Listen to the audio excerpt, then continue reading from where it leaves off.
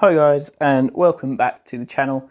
You can see from the last video I've got all of the lower section track installed. I do have to install the raised section, the raised good yard, and the incline leading up to it. That's what that pile of track is just there. I'm using all of the fiddle yard for storage, so all the fiddle yard tracks are clear, but the empty baseboard space is filled with all the stuff I need for the layout, including all the point motors, which will be part of the subject of this video. Control wise, I want to have my main control panel just here so I can sit on that sofa and have the main points control panel. There'll also be a little control panel resting there to control the fiddle yard. I'll be able to walk back there to use it.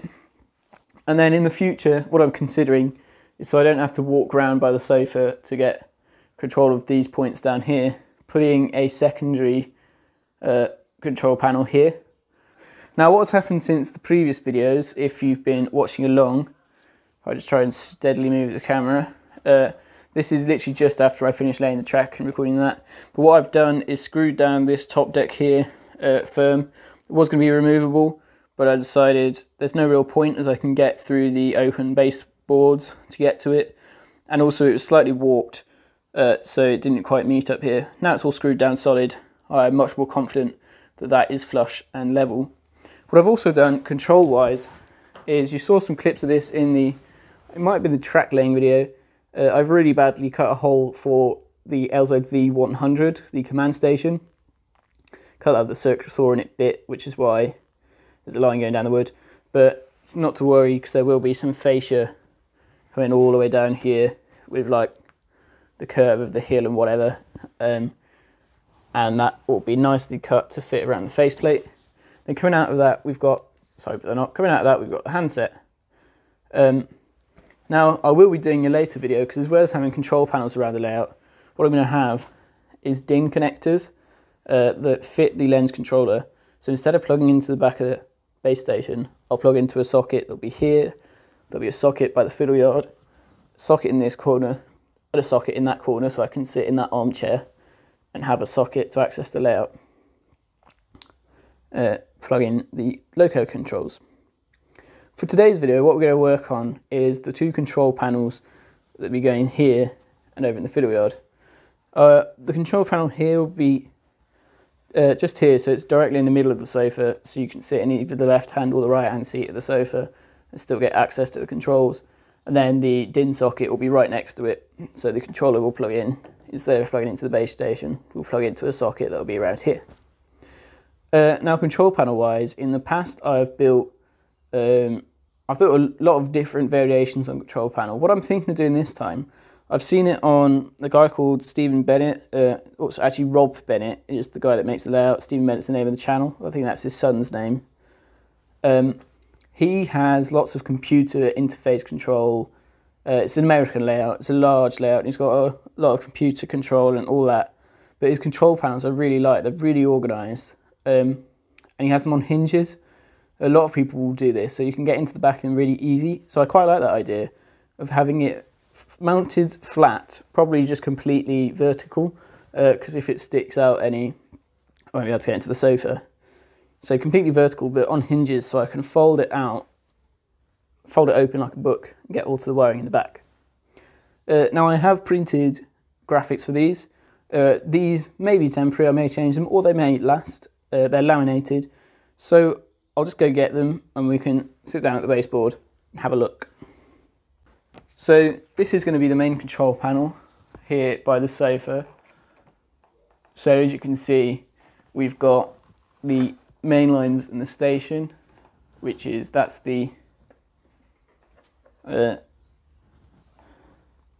those double main lines up there.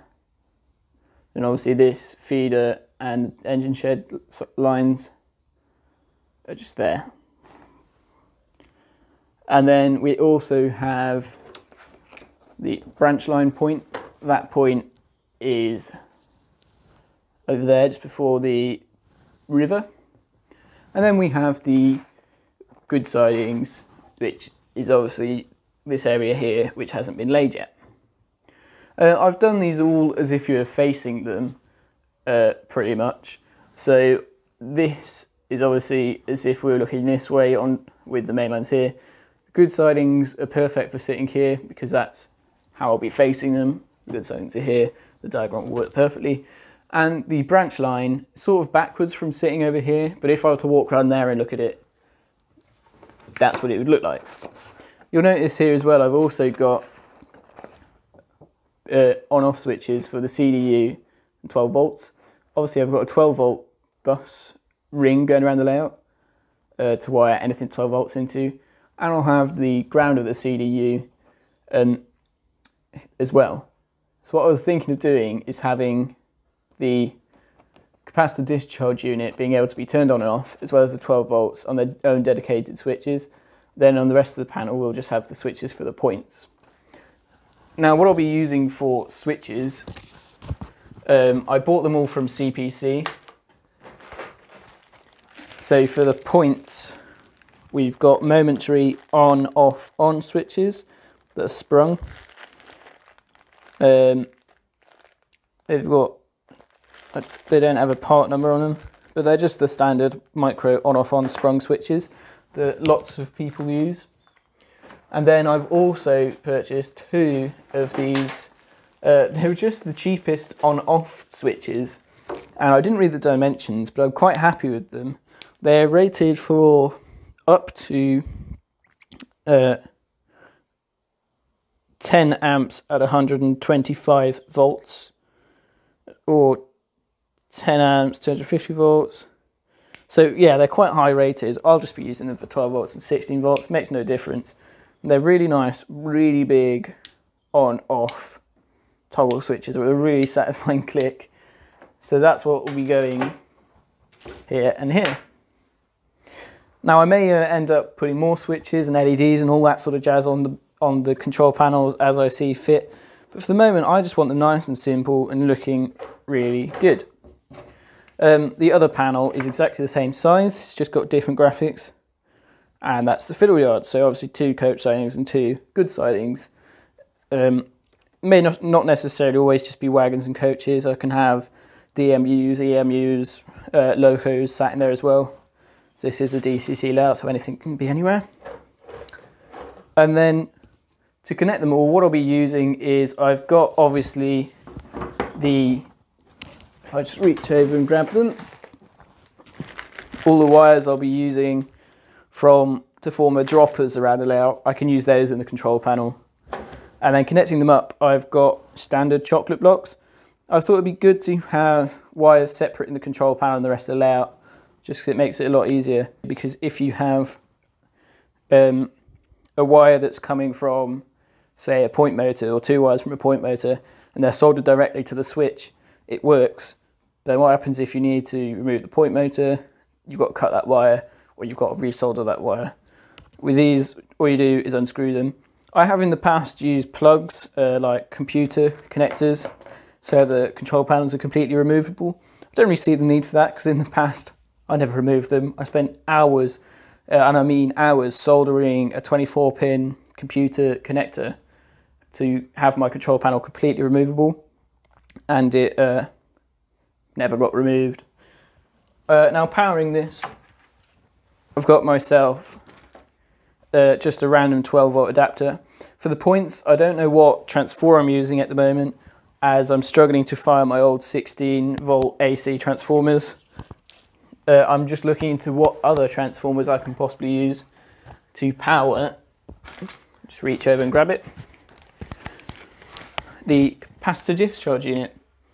So I've had these in the past as well. There's loads of different brands, but I've always liked Gauge Master capacitor discharge units, nice and beefy capacitors. They never really go wrong. Right, so we've got all of this. We've got to create some sort of box to put it in. What I've found is these old bits of wardrobe that were in the cellar. So they're relatively decent wood, quite solid.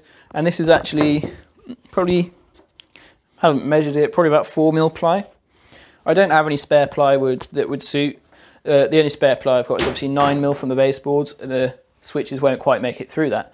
And instead of buying some plywood, so obviously I can't go to any shops. I'd have to do an online order, and I don't think £10 is worth it for delivery. Got this old bit of wardrobe here. If I give it a clean and cut it up into bits, I think it should work quite nicely to form the control panels. Okay, so I didn't manage to get the wood for the frames out of the wardrobe stuff, but I did get the 4mm ply. And I ended up ripping down some old planks. And I've just sanded them. They've got one dirty side and one clean side. I'll put the dirty side on the inside. It's smooth, I've sanded it, but it's still quite dirty. I might try different varnishes or something on them, but they're all the same size pretty much. Ripped them down with a circular saw. So all I've got to do is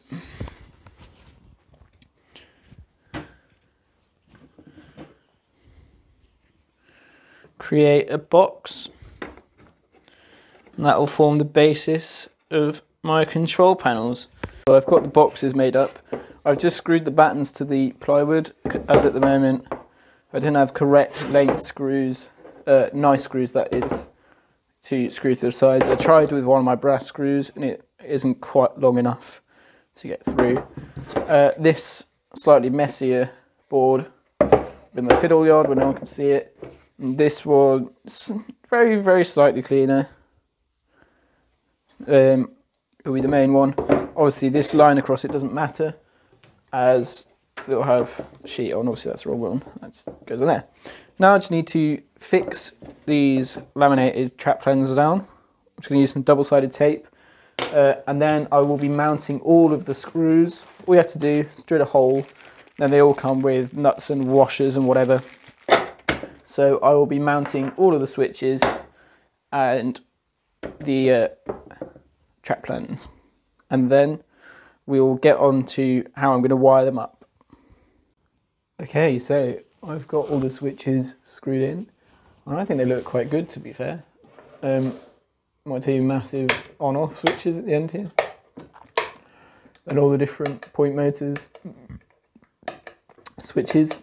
These are obviously sprung on-off switches. If we move around to the back though, completely empty. So to start rectifying that, what I'm going to do is put the chocolate blocks in, and then start wiring all the switches and stuff to the chocolate blocks.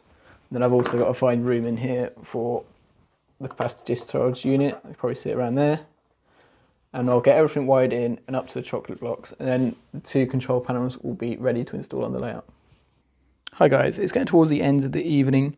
I've got the fire on and I'm just wiring up the control panel. I thought I'd just show you how I'm wiring it. It's not how I've done it in the past. In the past I have done commons between the switches like this, but I've always cut individual bits of wires and looped it. I thought I'd just be different this time. I'm just melting the insulation with the soldering iron, and then putting a bit of solder on. So it's one continuous wire going between all the commons of all the switches. You can see there I've wired up the capacitor discharge unit. It's just done a bit of 9mm ply so the screws holding it down don't poke through the control panel. You can see these little bits here, but nothing too major. That's that. I'm going to continue wiring up the rest of the switches. I still need to do all of that panel, but I think that'll be a job for tomorrow morning. I'll get this one finished tonight, do that tomorrow, as it is 9:45. Okay guys, so it's the next morning, all the switches are screwed in, and they've all got their wires going to the chocolate blocks. And you can see it's quite firmly mounted here. Now we've got this bracket here on one side and a hinge on the other. That might seem like a weird mounting combination. Why not use two brackets or something like that? But what it actually means is if I just get a screwdriver, it doesn't have to be an electric one, could just be a normal one. If I get a screwdriver, it just swings open. Then I can get to all of the chocolate blocks. I'll just show you the way it's wired. So I've labelled all the chocolate blocks. We've got 12 volts in, whatever's going to the CDU in, haven't decided yet. 12 volts out, CDU out. So that's all my sort of power in and outs here. And then we've got points, we've got 1 through to 6. So the 12 volts in, comes in, goes through a switch, goes out. The CDU comes in, goes through a switch, into the capacitor discharge unit, out of it, and then out here. Then all of the points are just the 2 wires coming off the back of the switch, go to the 2 terminal blocks. You can see I'm using Ethernet cable here. Not necessarily rated for the correct current draw for point motors, but as it's only instantaneous, it's just a flash of voltage. I've never ever had them burn out. Obviously, if there was some sort of error and you had a point motor going for a long time, the wires might burn out, but at the same time, so would the point motor. So there's no real point in having massive gauge wires on there when I know these work.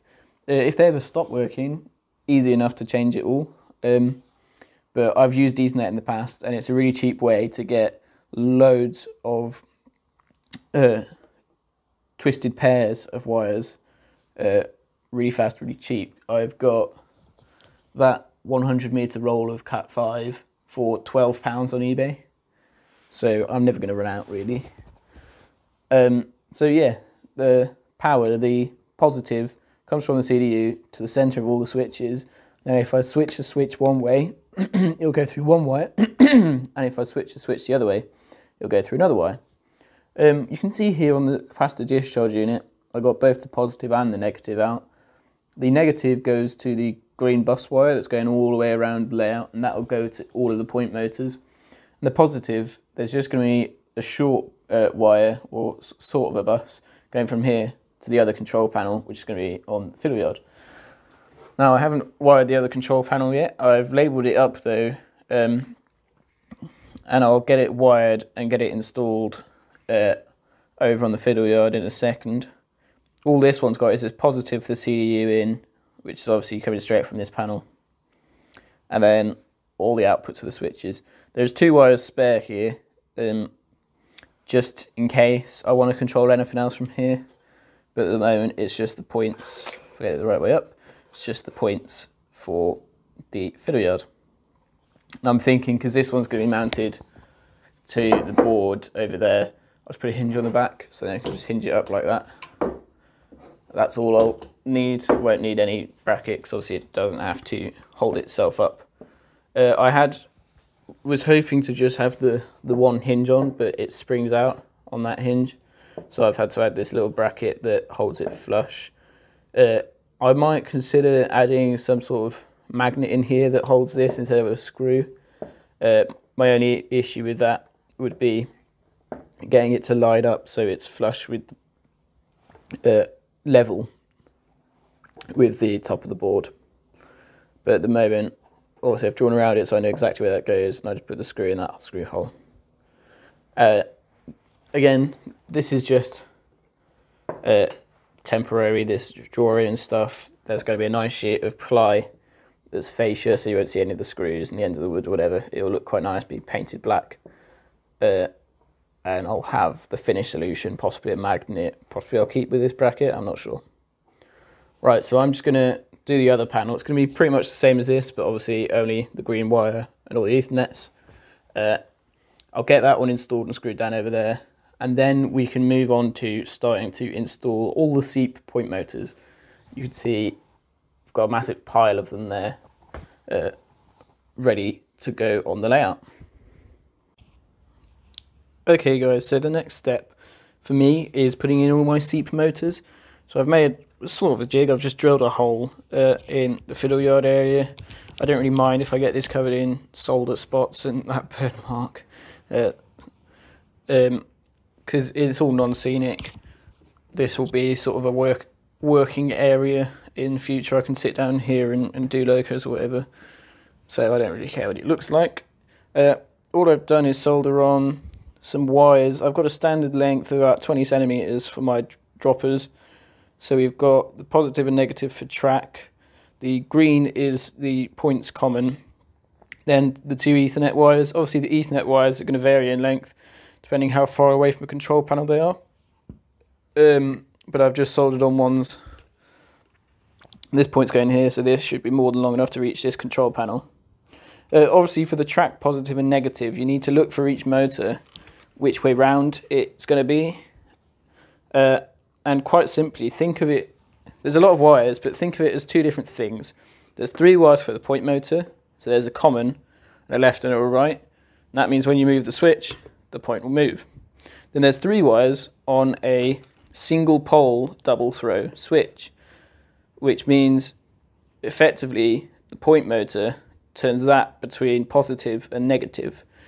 Now which way round you wire those depends on every point. For example, I know when this point is this way, this needs to be positive to match the positive and negative rails. But when it throws this way, this bit suddenly becomes negative because we've got the positive and negative rails. So this whole section has got to be negative. And that's the whole point of the electrofrog wiring. So what I'm going to do now is experiment with a few different ways. I'm going to try to begin with double-sided tape to get it positioned. And then I'll be putting 2 screws up through the baseboard to hold it in firmly once I know it's positioned. Then I'll try wiring it up and see if I get it all working. And then it's just a case of doing exactly the same thing over and over again for the entire fiddle yard. Then working my way around the layout, doing the rest of the points. So, okay guys, so I've got the first point motor installed. The frog isn't wired up yet, just because I want to do at least 2 of them at the same time. Just to neaten up the wiring by not having loads of these connectors all next to each other. It took me quite a while to position it, but it works really well now. Obviously the capacitor discharge unit makes it just snap. What I ended up doing is putting paper, I'll do it to this one, try and do it one-handed. You just sort of wedge, there we are, wedge it in the middle, and then you can put the point motor underneath, put the bar in the middle, and then I attached it with a little bit of double-sided tape, just 2 tiny bits, then got it positioned, and with the double-sided tape you can keep taking it off and putting it back on, and it will hold it just enough that you can give it a test, or hold on to it from underneath and give it a test. And then all you have to do is put the screws in after that. Okay guys, it's been 1 day I think since I last filmed. I just got this point motor installed, and now I've got all the point motors in the fiddle yard, plus the curved point round there. I'll do a clip later on to show you my new method. I've since found mounting them on 9mm ply helps with the alignment, because it means you have to be less precise with the alignment, because if it's further away from the baseboard there's more wire so it can flex more. It just reduces stress on the motor, and also it stops these ugly screw holes through the baseboard. There's some here as well from before I started using 9mm ply. As you can see, the rest of the points don't have the screw holes. I've given these all a rigorous test, and most of them are working pretty well. I still haven't given the Weston's wheels a clean, so that could account for some issues, but I'm having a couple of issues in some places. I think I'll either got loose wiring or dirty track or dirty wheels. Helps you go the right direction. As it sometimes stutters going over these frogs here. Now all the frogs should be live, they're all wired into the point motors. You see it stops here and then keeps going again. But it's working well over most of the points. Again, it's just this area here I need to find, there must be a loose wire or something. Another little issue I've had with some of the points, I'll just stop the Western before she goes mental. I've had an issue with some of the points. All the ones that are wired in individually, if you look at these 2 points here, work perfectly first time, as they should. But where I've got 2 points joined together, They don't quite go all the way across. You need a sort of second pulse that pushes it all the way across. You can see it more with... There we are. Just need a second pulse to push it all the way across.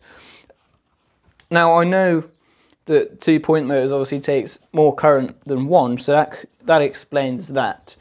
But over there, what I don't understand is on that crossover, I've tried everything with alignment, taken them both in and out and in and out, and tried everything to align them carefully. But it takes, in one direction, takes 2 or 3 pulses. That's what I'd expect for my current power supply. I don't think it's quite powerful enough. So it takes about 2 pulses, the same as this one. In the other direction, so that's 2, it's barely moved. That's 5, and it's all the way across now. And the points right next to it, you won't be able to see this, but they work perfectly.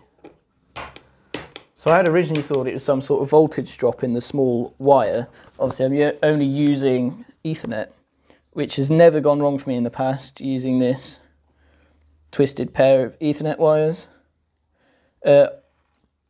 This runs from the control panel to the point motor. For both of them, they don't share an Ethernet pair. They've got a pair each to each motor, and they're joined in the control panel. So I can't see what the issue is, really. I've got a similar problem with the curved point, which is the next point I've wired in, is that wire goes all the way from this control panel all the way around to over there. So it could be a voltage drop thing, or it could be something else. What I'm going to try first is buying a analog controller, because I know their 16-volt outputs work very well to power capacitor discharge units. At the moment I'm running it, as I said, off a 16-volt DC power supply, and I've tried reading the current off of it, and I don't think it's giving out very much current at all. So I'm going to try a different power supply, and if that doesn't solve it, I'll have to try a different wire. And I think to save buying new wire, I might just try doubling up all the Ethernet on all the troublesome points. If that doesn't work, I'll end up buying a load of new wire. Happy to say though, just before I end this video, this point's now throwing a lot better. I found the problem with it is I'd been removing the springs, and I'd left the bits of metal, the little metal hooks.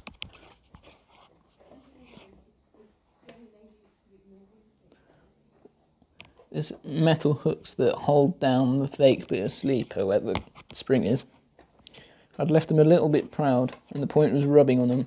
So now without that, it throws much, much better than it did before. Still doesn't throw perfectly. Now I'm more inclined to believe it's a low current on the power supply that is the problem.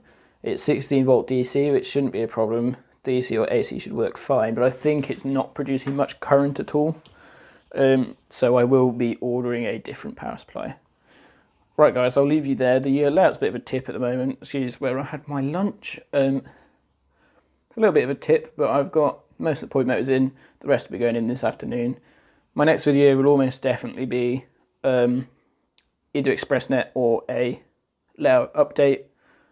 And I have many more plans for the future. Thanks for watching. This is just sort of an overview of my installing point motors and installing control panels and how I make my control panels. Thanks for watching.